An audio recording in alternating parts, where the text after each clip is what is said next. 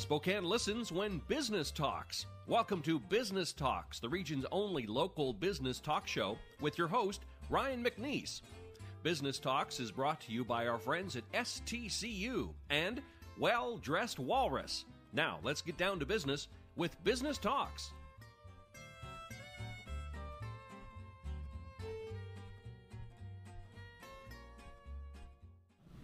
Welcome to Business Talks. I'm Ryan McNeice, and we're here in the studio with Matt Santangelo, Executive Director of Spokane Hoopfest. Thank you for being here. Thank you for having me. We had you in last year and had a great conversation as we were leading up to yet another great year of Hoopfest. Yeah. Matt, what can we expect this year in 2018? Well, you know, last year we had the pleasure and the honor of hosting at the time, a very hot basketball player, and Kevin Durant, the NBA Finals MVP. So the blessing and the curse is we got Kevin Durant here. He had a good time. But now the question is, what are we doing this year? Because you got to do follow Yes, that. Exactly. But you are right. That actually, I would say, it almost went viral. I mean, it was a wonderful moment. Yeah, it really was a wonderful moment, and it was great from certainly from the Hoopfest community of Spokane perspective. But also Nike and Kevin Durant, they came and enjoyed it too, which is every bit as important. Because when you talk about things like Hoopfest, you talk about the breadth and scope, the numbers, number of teams and players, and number of courts. But until you see it, it's hard to really kind of wrap your mind around exactly how big and massive the thing is. And to understand that magnitude, you're absolutely right. Until you really see the aerial shots of the again, the extremity of the volunteers that are literally putting tape on all these courts until the wee hours of the night. How many volunteers do participate generally? About 2,500 to 3,000 volunteers to pull it off. And is that pretty consistent from year to year, that's what's necessary to make this work? Yep, that's exactly right. And so that's from, we talk about court monitors and marshals, the men and women that are literally managing those games for those 2 days. But there are roles leading up to the weekend that are volunteer roles, and on the weekend, from our master scoreboard to our retail experience to our, you name it. There's kind of the more shift-like volunteer responsibilities. But those court monitors, those women and men that spend 2 days out there on those streets, they're the ones that make this whole thing go without question. Well, and Matt, I think as you're describing the different aspects of putting on a major event like this, individuals might think, but it's a one-time-a-year event. Yeah. But this is an all-year planning, orchestrating. Tell us what goes into that. So I'll tell you right now, because what I came from my office to here to speak with you today, I'm literally buying next year's 2019 Nike order. So we're before you even get to before I even know 18. What's going to sell, I'm trying to guess colors and things for next year, and that's what we do that internally in the office. So simultaneously today we were working on the customization of 2018's retail assortment, and we do that with the 6 members of the staff, right? And then we're buying next year's. So we talk about. I always kind of alluded. I heard a great analogy with the Golden Gate Bridge. As soon as if you're painting the Golden Gate Bridge, as soon as you get that last stroke done, you immediately go back to the front and start painting again, and that's exactly what Hoopfest is. And good example with how you're describing the 2019 purchases and decisions, in that you don't even know for sure if you're right about 18 because you haven't got there yet. No clue. And then 19, you're already making the decisions. You're totally guessing on it. But that's kind of the volume we buy from Nike, is that we have to be in their production runs, and this is how far out that they're making the productions for spring, summer of 19. So it just kind of happens. But you kind of bang your head against the wall sometimes, and I'm like, I got to buy for next year? Can I just get through this week on what's going on for this year? A little bit of added stress. Yeah. With such a well-known major event that you guys have done such a fantastic job of, with you got Bloomsday, you got Hoopfest, that are major iconic symbols for Spokane, and for any of us that live here, we're proud of what's been done with that. What type of numbers are we looking at right now for 2018, and maybe how does that compare kind of year over year? So we kind of are budgeting for 6,000 teams, and we have capacity for a little bit more than that. So 6,000 teams plus or minus a couple hundred on either side. That's going to cover 422 courts. There'll be close to 14,000 basketball games on the weekend. That'll bring 23,000 plus players, individual players on those teams. And then our metrics, which we work with Gonzaga University every couple of years to kind of come in and do that economic impact and that survey type of nature on site. We're about a 4-to-1 ratio, meaning 4 fans to every player. So you're looking at Saturday, you're looking at about 125,000 people in downtown Spokane, and of course they all come back on Sunday. Absolutely. And then you kind of do a multiplier on the financial side, and for that economic impact to our community, that's roughly about a $50 million economic impact to the region.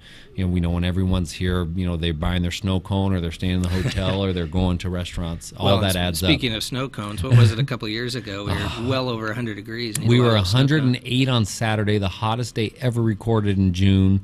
But Hoopfest, we like to break records, so we were hotter on Sunday. Well, but that was a couple years ago. This year is going to be 78 and perfect, so just get registered. Just mild and perfect. Right. And you're already making the decision for the weather in 2018. Oh, yeah. Because my first year, which was 2014, it rained. And so all year long, I'm doing the no rain dance. Well, I forgot to put a ceiling on the temperature, exactly. And then next year, careful 2015, careful what you ask right. for. In all seriousness, though, it's incredible that you've had just year over year for the duration of Hoopfest. You've significantly over time had great weather. Yeah. I mean, to choose the weekend you guys choose. Yeah, Farmer's Almanac. That's the way to go. That's how they decided it in 1990 or 1989 when they were planning the first Hoopfest. They kind of selected this weekend, and it's always the last Saturday in June. And ironically, this year in 2018, that will be June 30th and July 1st. We actually go into July with the Sunday event. Well, just before we started the show, we were talking about Gonzaga, and goes without saying, everybody knows Matt Santangelo and your Gonzaga fame and run in the late 90s. What type of participation are you planning with some of the alumni from Gonzaga with Hoopfest this year? Yeah, so 2 years ago we started an alumni game, 5-on-5 game that featured in that first year Gonzaga only. So we kind of did a red-blue scrimmage. In year number 2 last year, we wanted to up the ante competitively, so we invited University of Washington. So the next evolution, which this year in 2018, we've partnered with something called the Basketball Tournament. And for people who are familiar with the summer basketball tour, it's a $2 million tournament, meaning it's NCAA single elimination style, bracket, and the winning team literally walks away with $2 million. It's the year number 5 of their event, and they're bringing a Hoopfest pod, which will include a team from Gonzaga, a few good men is the name of that team, a team from University of Utah, a team from Air Force Academy, all alumni-based. I'm really excited about the Air Force Academy, I think, with the tie to Fairchild in our community. I think it's fantastic. And then the 4th team, every good pod needs a villain, and St. Mary's has agreed to come up. So, that's perfect. And that'll be Friday and Saturday of Hoopfest up at LC High School, ticketed event, and, of course, we'll throw a party around it as well. Exactly. Yeah. Well, again, Spokane is so loyal to our Gonzaga Bulldogs, so good job for tying that in, I think, in such a substantial way. Throughout this year, as you moved from the 17 production of Hoopfest to 18, what are some of the, not only the challenges, but also some of the exciting progressions that you've made? Well, there's two things, and especially for your audience, that I think Hoopfest is really interesting. Obviously, we are subject to all construction. So we, downtown with the park certainly, but streets, new developments, the business community, we kind of get a seat at most of those tables to at least be a fly on the wall or get a finger on the pulse of what that development is, which is really exciting. Well, and how that's going to affect totally, and just planning, because people, like you said, people are proud of it, and we get a ton of support to be able to execute it, and we need a ton of support to be able to execute it. But the other side to that is that when you talk about things that make Spokane recognizable to the larger region and the business community outside of Spokane, you better believe Hoopfest is on that flyer. Things like Bloomsday are on that flyer. Gonzaga basketball is on that flyer. When you think Visit Spokane, you're going to think these are those things. So when you talk about what the city's movement now towards an urban experience and what that looks like, I mean, what is your most vibrant and diverse weekend? It's Hoopfest, absolutely, without question. Yep. And so we get a kind of a seat at the table of some of those conversations. How do we feature our community to be a business-friendly community? If you're going to bring a CEO or CFO into Spokane, you're probably going to do it on Hoopfest weekend. You're going to put them in a boardroom for part of it, and then you're going to walk them outside and go, him or her, and say, look what Spokane can do. Here's the visual. Yeah, and so I think that one, personally, my own professional development puts me in a lot of great conversations, being able to try to leverage Hoopfest not only for the success of the weekend, but the broader success of the Spokane community. What have you what are the challenges that you've had to overcome in terms of perception or reality of security? Mm-hmm. You know, I mean, it goes without saying, all around the country, all around the world, whether it be running events, et cetera, Hoopfest being such a large population event, that is, of course, probably part of the conversation in terms of what do we need to do here in 2018 to be making the right decisions security-wise? Well, 2017 was really interesting because we actually got contacted by the Department of Homeland Security. And so federal money came into Spokane, not to say this is what you should do as Hoopfest, but literally they used Hoopfest as a tabletop exercise to determine if things went poorly, then what? So it wasn't preventative. It was like, okay, something happens, how do you manage it? And we met out in the valley, we probably had 80 agencies represented, huge, and it was all based on Hoopfest. 80 agencies. And so what they learned in that process is really how developed our site operations, our crisis management plan are. So we became it was like this, okay, you know, everything breaks loose, what do you do with it? And they were like, oh my gosh, we actually have protocol in place that a volunteer has developed over the 29 years of the Hoopfest life. Just pragmatically, from a practical standpoint. Yeah, because we had to. They, you know, and talk about, you know, site-wide, you know, the network, site-wide smart city, site-wide PA system, our eyes on social media that weekend. Right. Part of that's fun, but certainly part of that's security, because if something happens, that's where we're all going to see it first. Eyes on it. You know, and so a lot of those things we have in place, in addition to our partnership with Spokane Police and Spokane Fire. You know, last year, like Bloomsday, we added some barricades, you know, to really secure some of the streets, and we will continue to do that this year.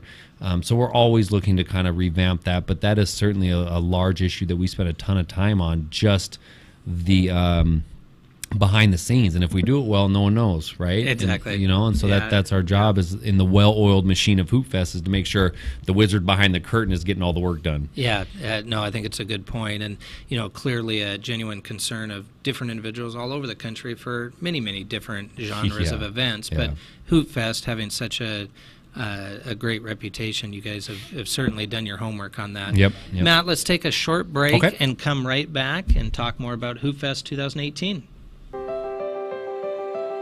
Hi everyone, I'm weather forecaster and assignment anchor at Spokane Talks Online, Colin Pittman, and I am honored to be the host of the new program, Spokane's Youth Spotlight, brought to you by Spokane Talks Online and the Spokesman Review, where we are interviewing and getting to know outstanding youth in our community each month.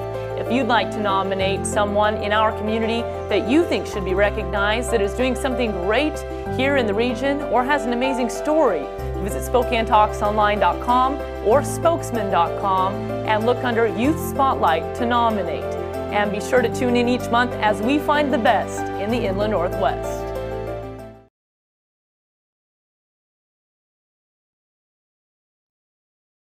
The following is sponsored by our friends and community supporters at McNeice Wheeler Attorneys. McNeice Wheeler is a boutique law firm in Spokane, handling matters in both Washington and Idaho. Areas of law include business law, wills, trusts and estates, family law, personal injury and wrongful death, and real estate matters. For your full-service legal needs, contact McNeice Wheeler Attorneys.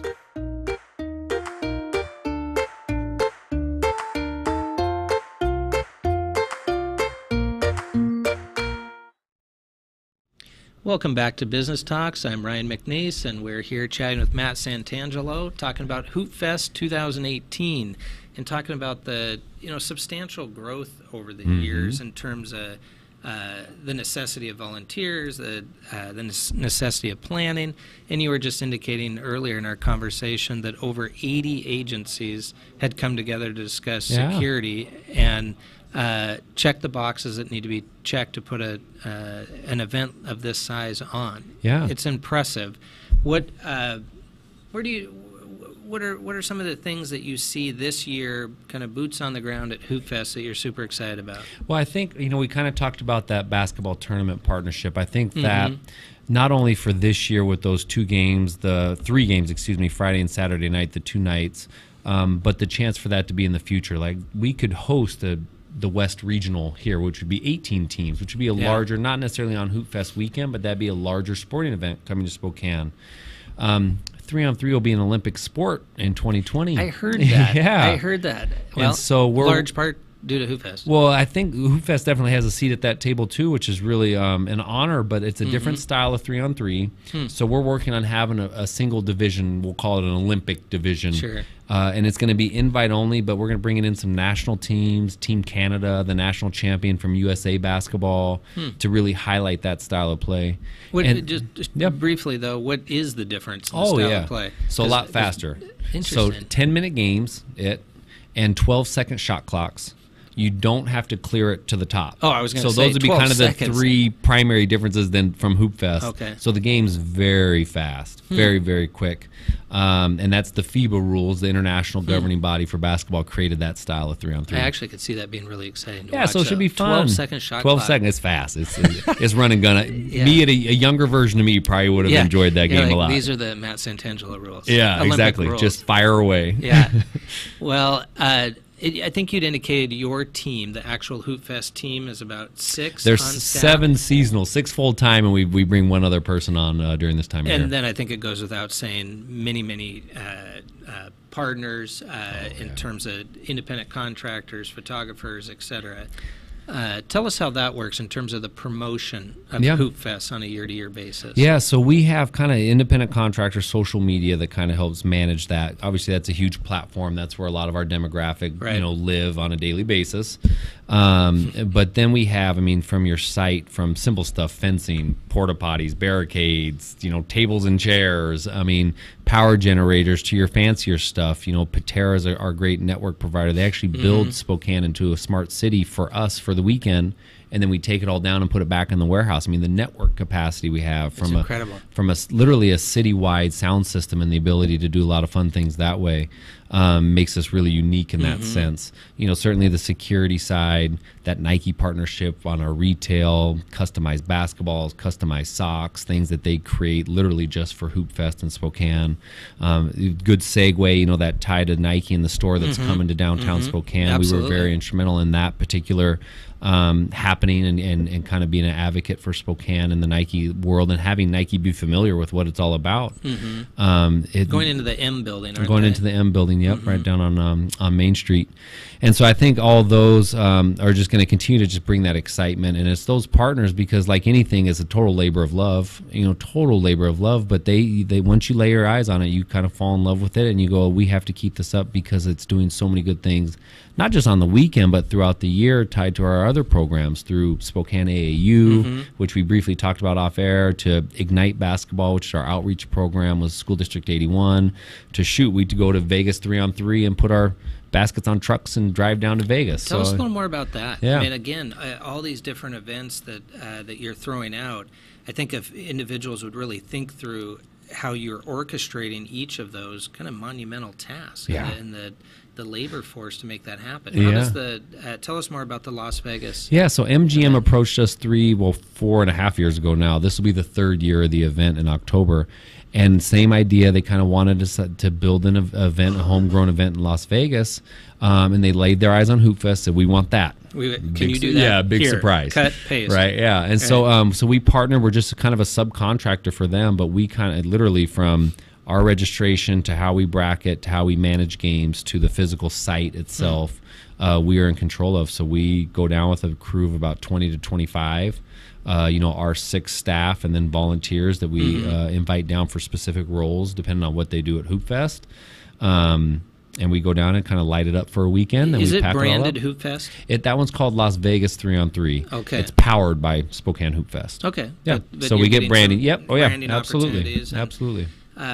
Well, we couldn't do a conversation without, as we mentioned earlier, giving Gonzaga and the Gonzaga loyalty to our community and our basketball community, all of the different athletic events that are going on via Gonzaga and here in Spokane, and that connection to our community. I had an opportunity to be in the new athletic center not too long ago, and just it's unreal to see what, quite frankly, teams like yourself in the late 90s and what you have done for Gonzaga, for the athletic program, the academic side as well, but also for the community tie-in, which is what I'm so impressed with what you've done with Hoopfest, is you've really created a sense of loyalty from getting close to 20 years ago. Yeah. And what you're doing now to continue to promote both Gonzaga, but also Hoopfest and the broader Spokane. Just so much appreciation there if people realize how much is really going on behind the scenes. Well, I think it's really all based in the game of basketball. So if we even go a step broader, besides what's local in Spokane, is that we're a basketball city, and I know we have great events. We're also a great homegrown local city. But when you look at Whitworth's success, certainly Gonzaga's success, what Shantae Lagans is doing out at Eastern, absolutely, certain Hoopfest, another example, and then the youth basketball here is so passionate. I mean, certainly what Prep did and CV Girls did. I mean, oh my gosh, so, isn't that? It's incredible. Extremely national notable. Championship and it's never happened at Spokane. And Anton Watson at Prep just being invited to USA Basketball U18 national team tryouts. So there always has been a great passion around it. What we're trying to do at Hoopfest, and because of my tie to Gonzaga, my tie certainly now to Hoopfest, and the broader love and passion for the game of basketball, is we're trying to just bring it. We're trying to be that voice. Yeah. Not a news reporting, but how do we continue to move that culture? How do we introduce the game to the next generation? How do we instill that sense of pride and those lessons that you learn from the game of basketball? And I clearly have a lot of passion behind it, but I think that's where kind of our responsibility is. So Gonzaga can be Gonzaga, Whitworth can be Whitworth, all these pieces can be good, what they're good at. I want to be the organization that's recognized as the one that's kind of bringing it all together. The core, the seat at the table, if you will. And you indicated earlier that so much of what's going on, even non-basketball in Spokane, whether it be construction or otherwise, Hoopfest has a seat at the table because of the other instrumental aspects that you've done. And you mentioned some of the other youth programs, ones that have come to my attention recently. Of course, AAU has always been substantial in our area and nationally, and the tie-in with Hoopfest. Built for Ball is a recent one that I hear of. I think it's safe to say that through the different entities that you've talked about over the last 20 years, it's raising the tide for everyone in this basketball community and the broader non-basketball community. It is, and I think we're the right voice for it, because as a nonprofit, we're a 501c3. I'm not getting rich off of Hoopfest. No one else is either. And certainly basketball, with all the money, especially in the youth world and all those conversations, that's not what this is about. This is just about having a person that gets to, an organization that gets to be at all those different, so you can connect. And you can step out of it and you can go, well, maybe you need to talk to so-and-so, or this needs to we need to engage this audience. And you kind of have a feel, just again, that pulse of what that undercurrent is of basketball in the community. And so that, again, I'm humbled to play a small role in that, but I love it. I mean, it's one of the great things about having the stage and the lights of what Hoopfest provides. Well, I appreciate that, and more than a humble role, I'll give you more credit than that. I think it's a substantial visual or symbol of what's going on in our basketball community. What is the best way, even though I think we're coming up right to the end of registration, what is the best way for folks that maybe just haven't to either register or find out more about Spokane Hoopfest? Yep, so website is all the information, www.spokanehoopfest.net. Nothing but net. Hey, it works. That was good. Yeah, it works. That was good. And so that one, registration, today is actually guaranteed registration deadline. It's our first deadline, but we'll keep registration open through the end of May. So you do have a couple more weeks here. Of course, volunteerism will take all the way into June, but you can find all those opportunities specific to Hoopfest on that website. And then after Hoopfest, too, those other programs we've talked about throughout the year and the basketball kind of movement that's happening in Spokane, that's all available through website and or on social media at Spokane Hoopfest, and that's Facebook, Twitter, and Instagram. Okay. Well, as you indicated, registration still is open through the end of May, so if you haven't done it already, get out there and do it. Yeah. Matt, thanks again. I appreciate you coming in. It's a real highlight in our community. Again, I think for as someone that has been in Spokane for a long, long time, it's something we're definitely proud of, and you're continuing that legacy. Well, thank you. Thank you so much. Appreciate it. All right.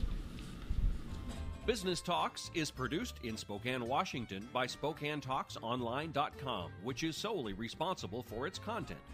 Ask a question, recommend a guest, and hear this program again online anytime at SpokaneTalksOnline.com. Business Talks is brought to you by our friends at STCU and Well Dressed Walrus. Business Talks wishes you good business and a good day.